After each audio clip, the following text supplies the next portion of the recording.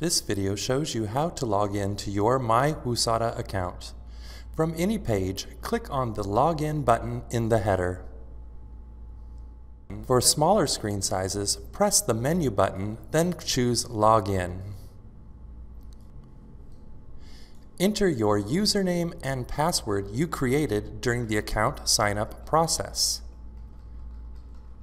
After login, you will be brought to your My WUSATA dashboard. If you do not remember your password, click on the Forgot Password link. Enter your username, which may be your email address.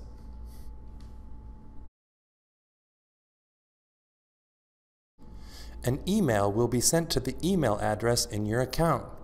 Click on the link in the email to reset your password. You will need to enter your username and your new password twice.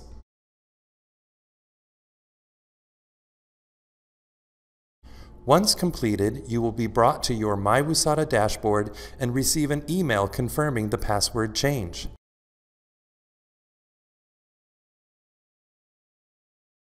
Make sure you check your account settings to ensure your information is correct.